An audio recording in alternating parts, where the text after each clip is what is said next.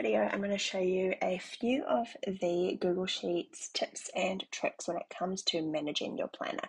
So these questions are ones that I've been asked quite a lot in terms of when I'm creating my planners, how do they work, how can I get them to sort of function a little bit better. So these might help you decide if Google Sheets is the right app for you for your planning.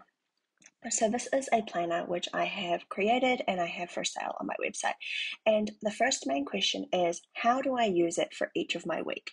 So these ones here, what it comes with are sort of like your master templates. So what you can do is you can rename these to represent whatever you would like. You could have these, say here, you might rename it to say master, and then you know that that's like your master week plan.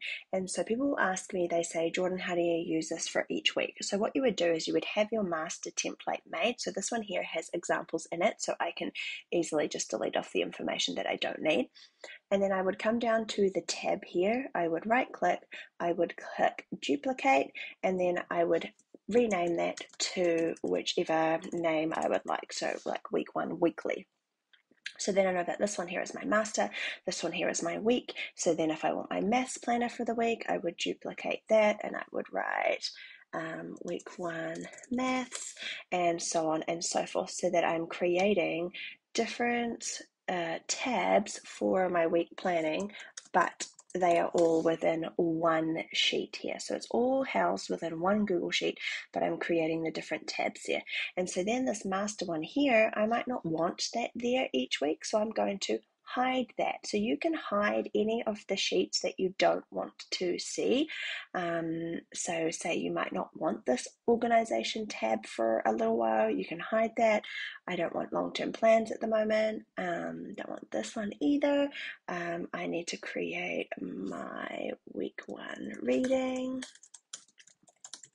So I don't need this one now. And then I've got my, oh, I hit the wrong one. I've got my plans for week one. So I can see week one, week, maths, writing, reading. So they're all there. And so then if I decide, cool, it's now week two, I can either duplicate this one, or I can come over here to these all sheets feature. And this is the part that people don't know about, is that once you hide something, you can actually bring it back. So I'm going to click on this and it's going to have all of my sheets here. The ones that are black, those are the ones that you can currently see. The ones that are sort of grayed out are the hidden ones. So I then can bring out my weekly master. I can duplicate that for week two. I can then hide my master again, and then once I'm done with these ones for the week as well, I can actually hide those each week. So you're not deleting any of your planning, you're just hiding it so that your workspace is really clear and easily to see. So you'll see there at the moment it only says week two weekly. So then same thing, cool, it's ready for week three. I'm going to come back to here. I might decide I'm going to start on a long-term plan. Here we go, there's my term overview, and this one here, perfect. I'm going to duplicate that. This could be for, say, writing. I'm going to hide this one. There we go.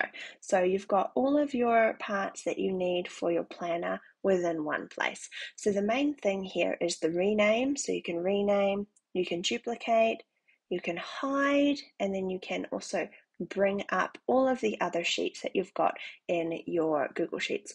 You can also reorder these as well. So you might want that one at the end, you might want this one first, however you want it to look. And then you can also color code too.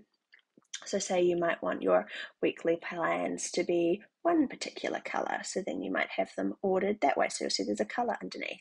You might want your long-term plans to be purple, so then all of your long-term plans will be colored based on that, so that when you duplicate it now, it also duplicates the color as well, so that you've got them all sort of together. Then if I was to hide this, let's just hide this for the moment, and I come down to this all sheets, you'll see that they're actually tagged with that color now as well. So it helps you easily see which ones you've tagged for color, how to find them, and sort of how to have them all together within your Google Sheets. So I hope these little tips have really helped you sort of see how you can use this for your week and how you can create really easy tips and really easy organizational habits to help you with your Google Sheets planning.